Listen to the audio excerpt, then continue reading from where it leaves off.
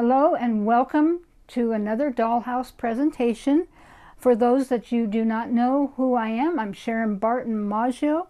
I love dollhouses and I am so glad to be doing this presentation.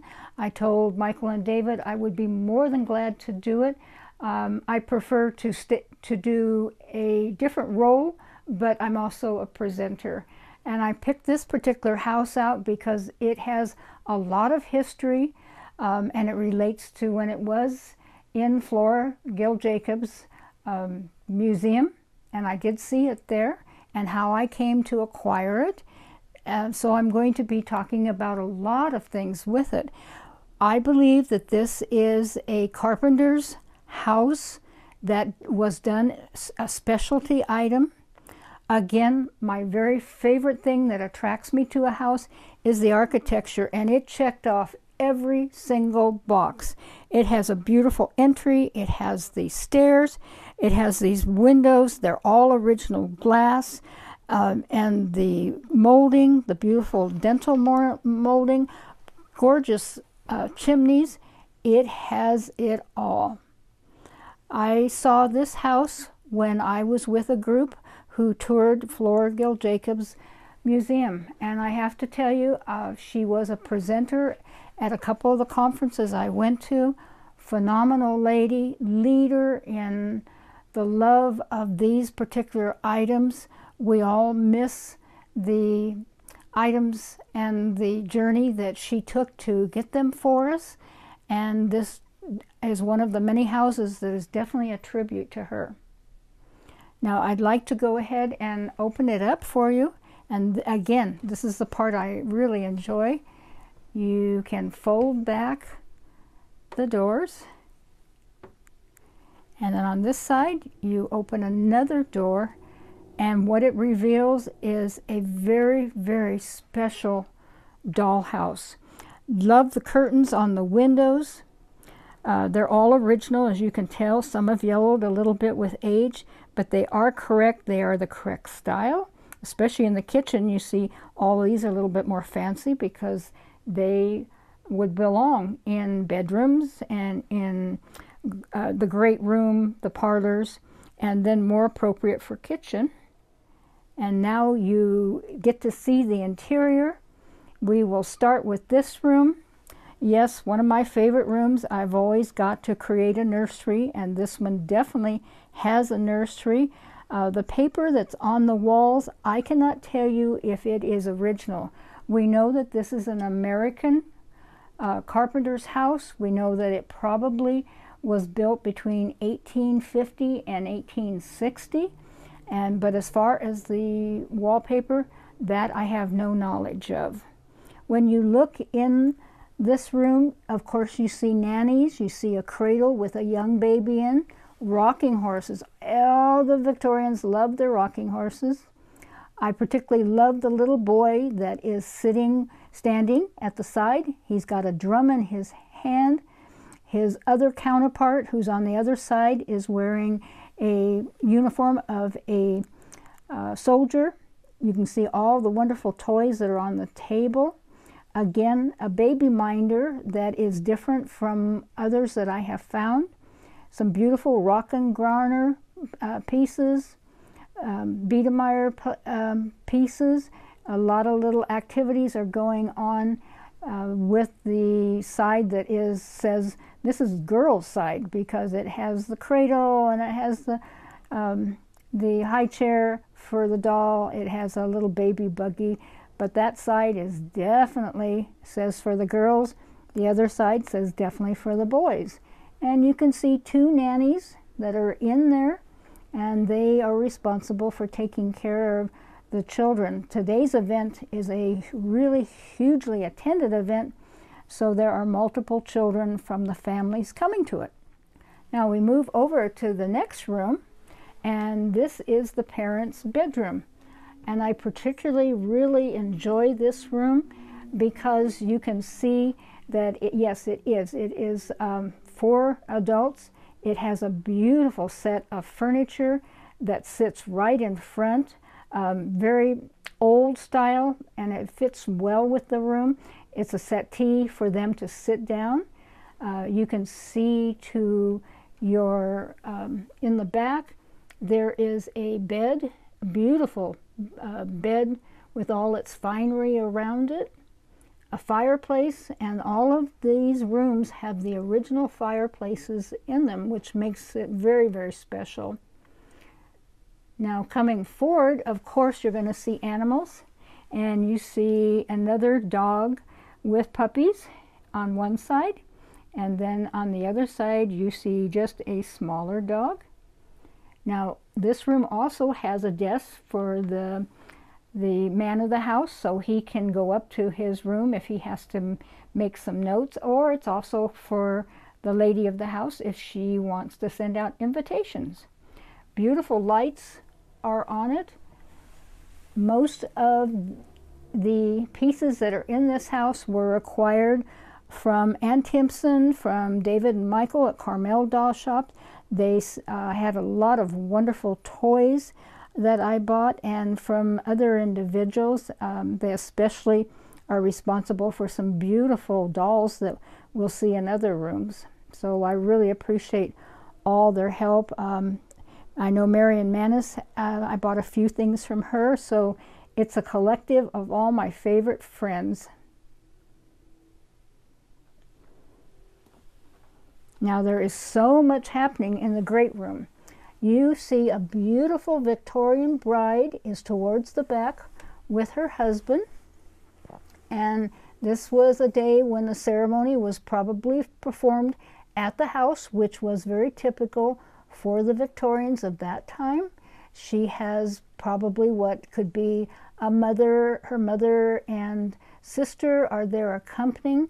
There are several invited guests, some very special gentlemen that are to the side.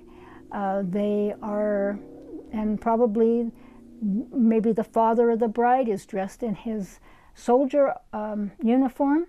The young man that is in front of him, he is got some luggage in his hands, so he looks like an individual, a coachman, that would be taking things down to the coach that is awaiting them.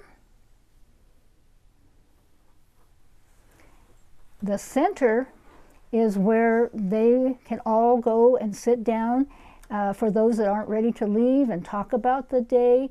You see there is staff there to help them with their needs.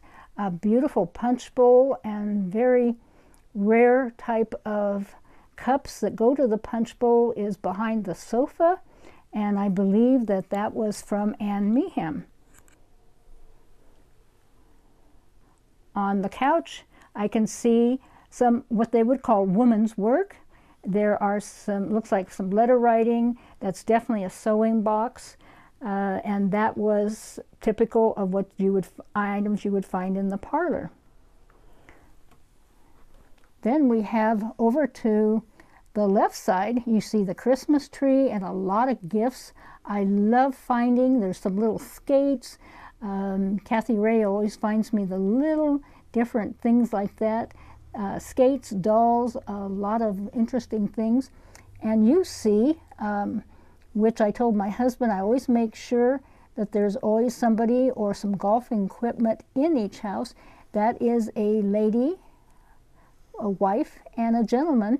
And you see that they each have golf clubs. And so it looks like they've been attending this ceremony today, and now they're getting ready to leave, and they're going to be going on to another activity. The curtains are all original. The fireplace, again, are original, and that's a very large one, but this is what they would consider a great room. Many beautiful ormolu, different types of stands and lights, beautiful light fixtures, all did not come with the house, but I acquired them or had them to make this room look like it is today.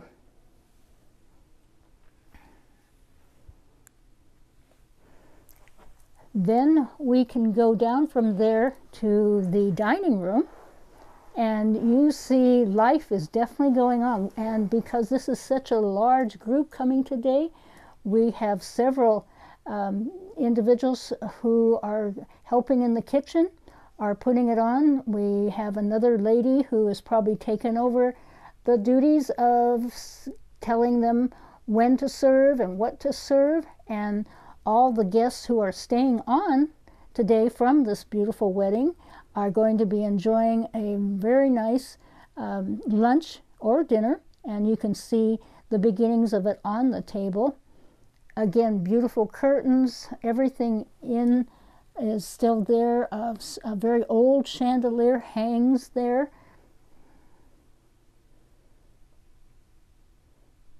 And a lot of life is going on today. At the front is a mailman. He's come to deliver mail. He has his original pouch, and I'm really pleased by the way he still looks in very good condition, and having his original pouch is really nice also.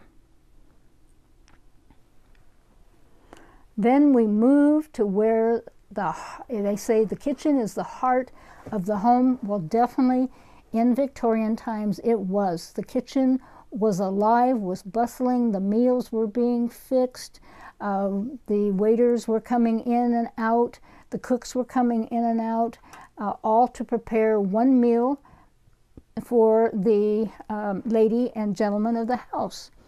I love the table because it has so many nice elements on it. You can see a lot of different foods are there.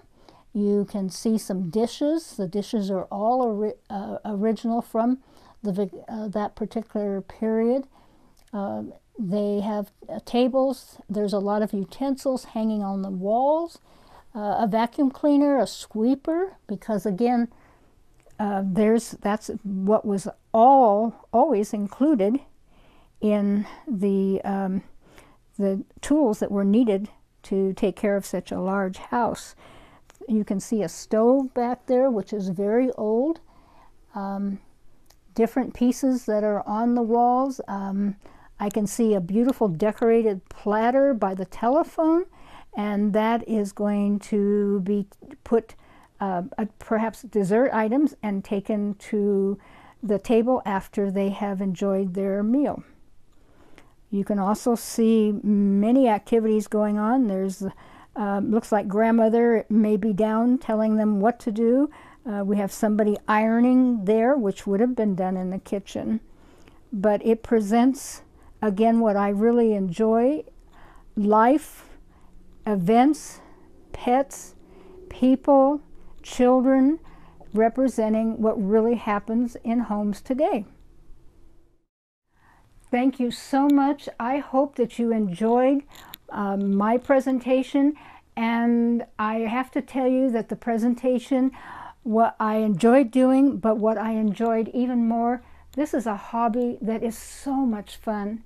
You start with an empty rooms, you start with nothing, and then you begin to visualize what life must have been for them, and then you start creating. So I really encourage anybody who is looking for something that is fun, and you don't get it finished right away, but it's something that you will truly enjoy.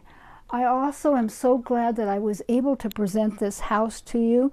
I am sure that this house was probably made for some very lucky little girl, and it went in her nursery, and hopefully she had many years of enjoyment also.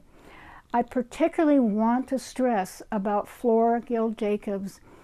30 years that she worked so hard for us to find these items, to have a beautiful museum where we could see these items. I mean, this is a whole tribute to the items. I'm sure she saw many houses, but she picked the ones that she thought we would enjoy the most, and she was a collector also.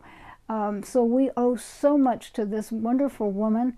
I feel so proud to have this particular item of hers. I saw it in the museum when I was there, and I just could not believe how she amassed such a wonderful collection. And when it came up for sale, I knew that this was one that I really would love to have for myself, but also for a tribute to Flora Gill Jacobs and the wonderful person she was and how much fun she has given all of us who find these houses. Thank you again.